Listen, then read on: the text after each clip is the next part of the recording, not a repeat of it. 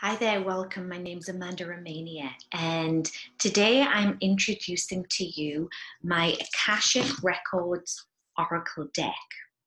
And those of you that have had perhaps a session or come to work with me here in Sedona and look at your Akashic records will know that we've been teaching that here in Sedona for many years.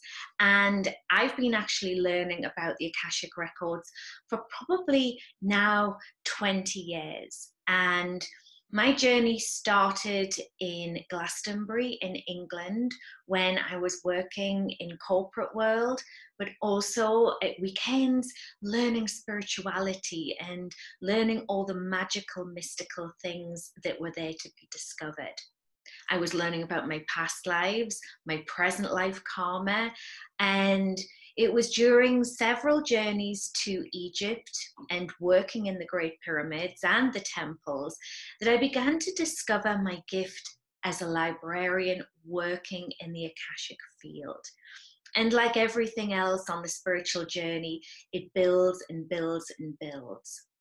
And there came a point where I decided that I would create my own Akashic Records oracle cards to assist in my reading and rewriting of people's Akashic records and their sacred contracts.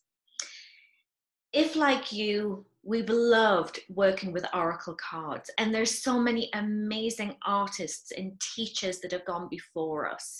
And my go-to often was oracle cards, working with angels and masters and crystals and elementals. And I actually looked at a deck count, and I had nigh on nearly 50 different decks of cards.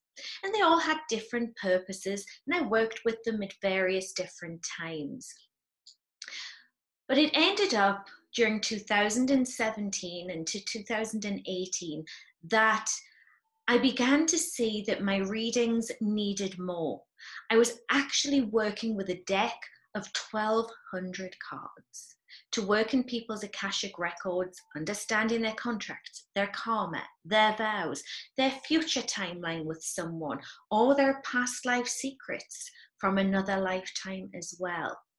There's only sometimes so much that as a psychic medium and oracle that you can process. And I found that spiritually, I was becoming very burnt out with some of the in-depth channels that I was bringing through. So rather than doing many sessions in a day, I was limited to very few. And at this moment, as we're stepping into this new age of Aquarius, what I was finding was we need to get people in alignment with their spiritual programs, clear up that last minute karma, and also establish where their Akashic records can work for them and with them. Like I said, I ended up with this enormous deck of nearly 1,200 cards that I was having to carry around with me. And one day I just said to my guides, can you help? If you can just give me a deck that can work with this, I will be so grateful. And like it always does, within 72 hours, the thoughts had started to process. And I began to develop the Akashic Oracle deck that you're seeing that I'm working with now. What I love about the deck is that it actually is created from my personal experience. I use it every single day with readings. And this doesn't matter whether you are a beginner, intermediate, or advanced. What I found is that you can work with this deck in the way that is most appropriate. And in the next section of this video, I'll be giving you various different spreads and techniques that I use as a practitioner every single day. What I actually created with this was 44 key cards of things that I bring through in the Akashic records. And these are the cards in themselves. I wanted that gold frequency. I wanted that light to bring through from central sun, to bring that high vibration energy. And this work that you have got here is actually connecting in through many, many different dimensions. I've often said this to people, but then we've been working with this deck for quite a while now. And the main thing people have said to me is, Amanda, it's live and it kind of works. And the reason is because I'm working with it. It's dear to my heart. I'm activating these cards every single moment. And even in my astral sleep, I think I'm working with them as well. And what this means is when I believe in something, when we connect into something connected through the Akashic libraries, we're giving it keys and codes that we're passing on to those using the deck. The deck is made up of a number of different cards. For instance, we have the karmic board, which I use when I'm bringing through clearing and justice and enlightenment for certain things that we've not seen. I use the throat chakra card so often with people to clear up their past lives and give them a voice, especially when I'm working with the Oracle School training. Most of us have had our voices closed over many lives when it comes to spiritual teachings. Ideas and inspiration. What can you bring through in that day that as a spiritual teacher you can help with? Or you might even be looking at your future life contracts. There's some deeper and some darker cards, of course, that are in this deck. Nothing to be worried about because they're all in the Oracle libraries. And sometimes you will have curses and contracts that you need to look at and clear. Doesn't mean you have to relive them, but having an awareness, having an understanding, what that can literally do is shift it from being like this to being like that. And in that way, we're closing the record, we're clearing the karma.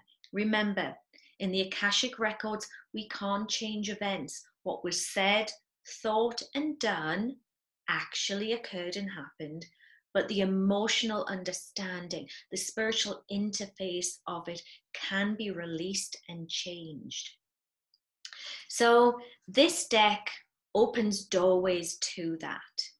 And there's a little book that goes alongside this.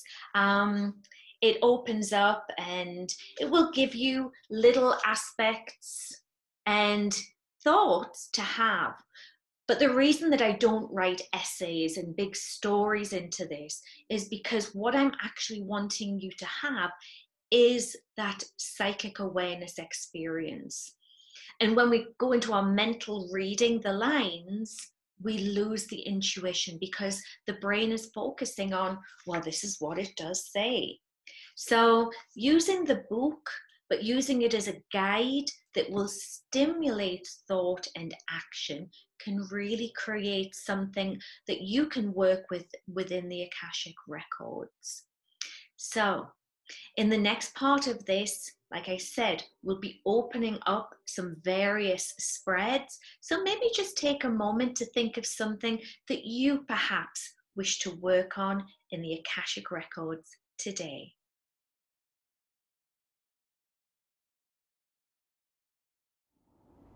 So welcome to the Akashic Records Oracle cards. And what I'm going to show you now is a few of the various spreads that I actually use in sessions every day with clients and students. So the first thing I do is I have my cards with my left hand. I'm just going to clear the energy. I've got some sacred space around me, and then I'm going to open the box, take out the little booklet, and I'm going to take out the cards and I just place them out, and then I'll just pop this here, and I've always got the book here just in case I need it for reference. Again, put some energy and some clearing into the cards, and then I might do a little shuffle. You'll notice how careful I'm handling the cards. And the reason being is that if you kind of shuffle them and kind of what I call deal them out like you would do with playing cards, what actually happens is you bend the card And what that can do is it can take away some of the positive energy that you've been working on. So I really advise to keep them in beautiful condition and not to break their spine. You can cut them in various different ways should you choose, but I always find that they work like little magnets themselves of how they're going to bring that energy and the messages through. The first thing I'm going to do is I'm going to show you an overview spread, and the overview is something that I will use with clients to give them some general information. It really helps you if you can work with intention, so just focusing on your highest. And then what I'm going to do is I'm going to ask the records what it is, the key records that we should be working on. The message that they're giving me is focus on the future lives. So that may be how I'm affecting the future, not necessarily just the future of me, but this can be the future of my next lifetime. And what I've learned is that with the future lives, you can actually impact and change things now. Then over to the left side, the relationship area, it asks me to look at my relationships with wealth and abundance, not just money, but it can also be energy, connections. Also pay attention to the number of 44. So when I see 44 or 44, I'll be paying attention in relationships. And then over to this side, I want to know in career and destiny. And they tell me to work on my solar plexus, which is my empowerment, or how I'm empowering other people. So this is a general spread. This is the signature card, this is the relationship area, and this is the career and destiny soul purpose area. Obviously there's other things that go into Akashic reading, but as you can see, this is where the messages are building up. And depending on your intention, you might have different questions that you want to ask.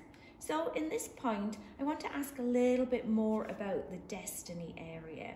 And I want to know from the Akashic field if there's anything I need to be conscious or careful of. They say to me that following the path to help others through their shamanic initiations. And is there anything else that I need to know connected to that? Also helping others with their sacred contracts.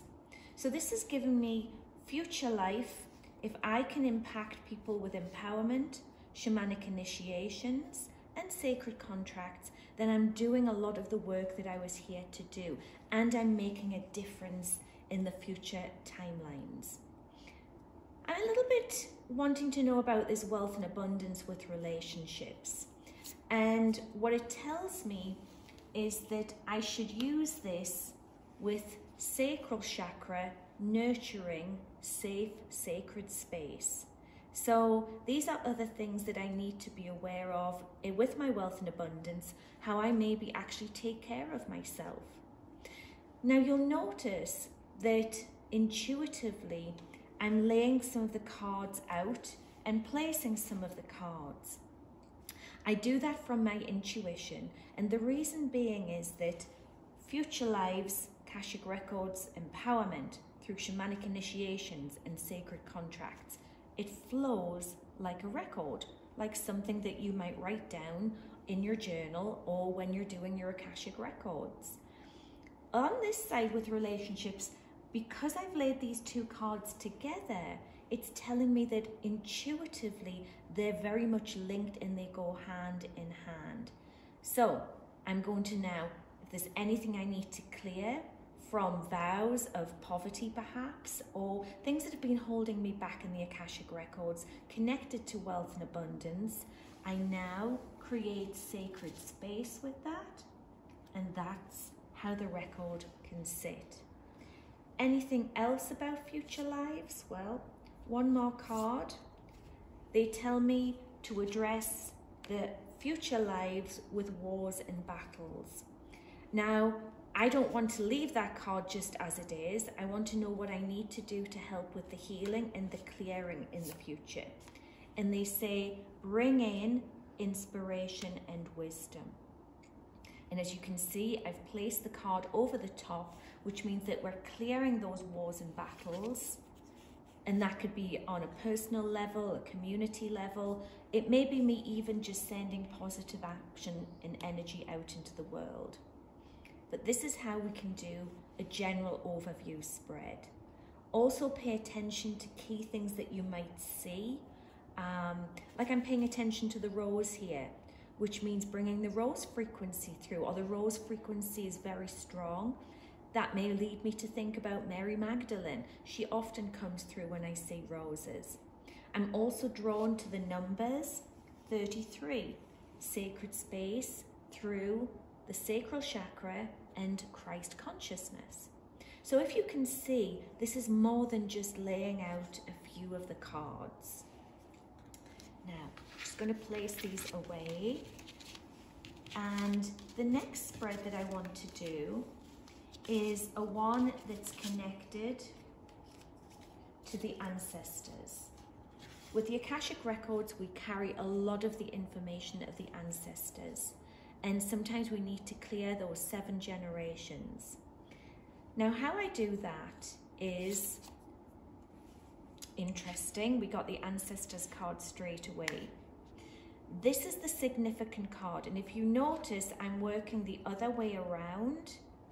And what I'm actually doing is I'm starting this way and working up the table. The ancestor card represents you. And then we'll go parents and grandparents. So we go through anything in the lineage to clear on the mother's side.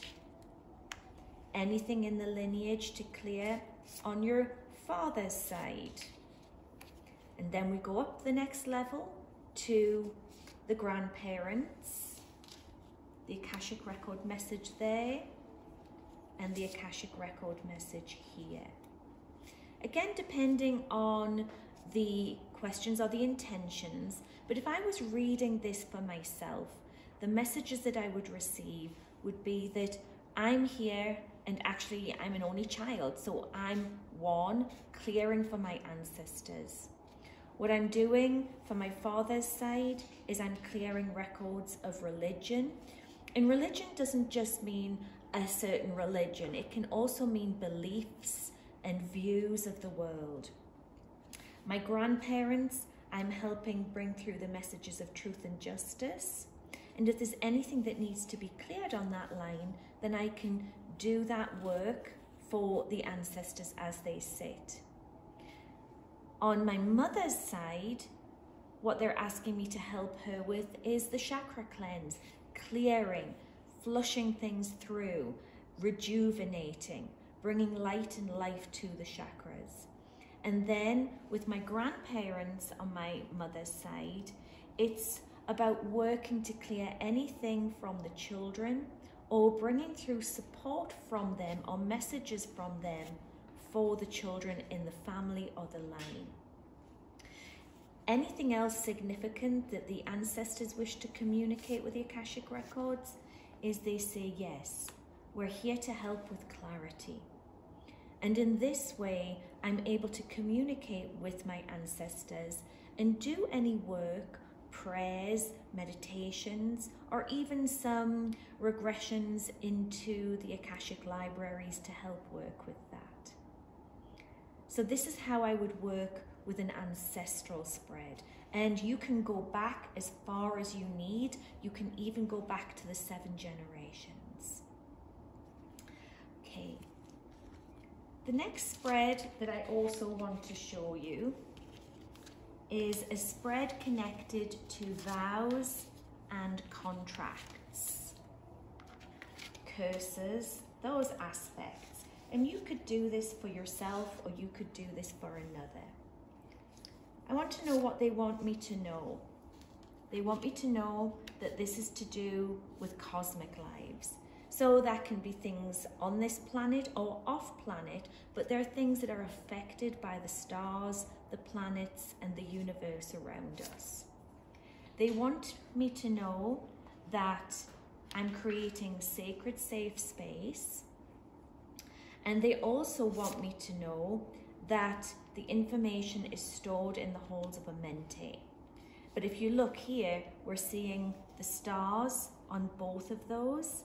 So this would say that I'm working with other aspects of beings from other planets, from other universes even.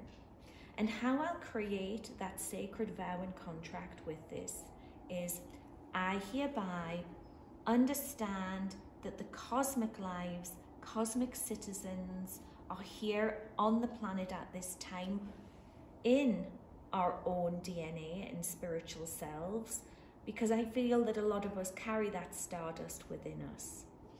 I'm here holding sacral safe space, and I'm also helping them connect through the halls of records to understand their lineages of where they came from. And so it is.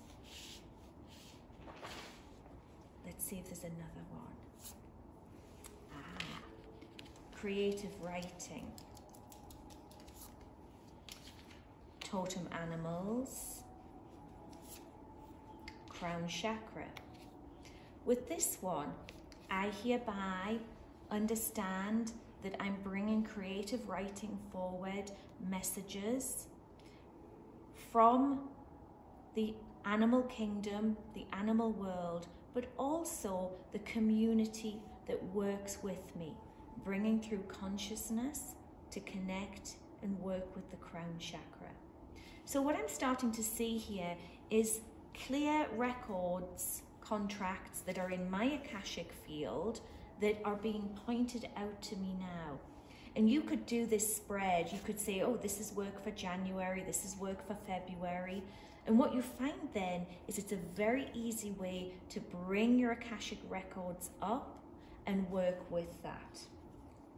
Now, what I might also do is I might do a release and let go. What do they need me to release and let go of? And again, they're bringing through certain messages. And work with the angels, but it's all about the wings and taking flight here. And then creating inspiration and wisdom. So if I tune into my heart, what I feel that I need to release and let go of is my fear that I might not have a connection, that I might not be working sometimes with the angelic forces. And I have to release and let go of that. As I do so, the angels step in and help me release and let go. And then I am in tune with the infinite, with inspiration and wisdom. And anything else they want me to know? That they're here helping me lift the curses that no longer serve. Like I said, you can do this on a monthly, you could even do this on a daily. And you can work with these cards in many, many different ways. What I might then do is say, okay, I might take a pendulum or I might tune in and say that, well, some of these curses may be held in the halls of Amente. And I'm going to release that with my crown chakra, my knowingness. And in that way, I can then write about this. And in this way, I'm bringing the heavens into a safe space of inspiration and wisdom that comes through in messages that can help us all. Because this card doesn't just mean totem animals, it also means community or finding your tribe, finding and helping people that are needing your messages. So if you're guided to move the cards around, remember, this is a live deck. We've not really worked with anything like this in a very, very long time because we've been used to traditional spreads. So I really encourage you to work with it for your highest, the way that you feel guided and the way that you can connect with your heart. And know that it's working in your Akashic field to move things through. So sometimes doing the spread and then leaving for 24 hours, maybe do some journal work, maybe see what shows up in your emails or in your daily activities, because sometimes those miracles are just a breath, a thought and a moment away. Thank you. So welcome back, and thank you so much for joining me. And I hope that you were able to follow along with the spreads with the Oracle deck that we were using. And you might have even had some new ways or some new thoughts of how you can use those techniques yourself, or you might even come up with your own unique spread. Remember, you are just remembering all of your spiritual gifts, and these are just tools that help this along the way. And this has worked for me. I know here in Sedona, several of my students that are professional psychic readers, they actually use this deck and they enjoy working with it. So I hope that it's of benefit and can support you. If you're watching this for the first time and you haven't purchased this deck, you might want to look at our Etsy store, which is Atlantis Sedona. We also sell on Amazon. You just kind of Google my name, Amanda Romania, Akashic Therapy, Akashic Records. You'll see some of the books that I've written, but also you'll see a link to where you can purchase the cards. Or you can email us direct, amanda@amandaromania.com, and with that email I'll be able to send you the link, or we can even do the shopping through what we call our shop portal, which is Atlantis here in Sedona. If you're wanting to know a little bit more and you'd like me to perhaps mentor or coach you in working with the cards or with your spiritual practice and work, very easy. Go on my website, www.amandaromania.com, and you're able to see where I have session availability that you can book online. And if you can write to me and you use that session time whatever way serves you in your highest. And if you're thinking, wow, I'm kind of really getting into this Akashic Records, I'd like to know about the Akashic Therapy, then there's also my program that we do, which is the Akashic Records, which takes you through and does the attunements and does the activations into the garden sanctuaries to finding the libraries of light. And we cover all of the different record houses. We cover past lives, present lives, future lives, the life between lives, and the cosmic lives. So you're able to go into the records further and farther than we've ever been able to do before. My main mission here is helping people open up to their spiritual gifts and their hearts within. As a librarian, I know the more that we can help people and move the things that no longer serve, taking them into these new paradigms, working with higher dimensional energy, it really helps us. We're all in this ascension program together, I guess. And we're all here on earth at this moment. And each of us has a very different individual way. I help many people, but I love it when people can actually help themselves. So if this work through the Akashic Records Oracle cards can help you and be of service, then I'm absolutely delighted. And if we get to meet someday in Sedona, then that's an added bonus for me. If not, just sharing some time with you today. And please, I can't necessarily read all of your records when you write into me, but I can certainly give feedback, assistance, and maybe some overview to give you some techniques so that you can read your Akashic Records for yourself. So from my heart to yours, thank you so, so much for joining me. Be blessed, be safe, be happy, and namaste.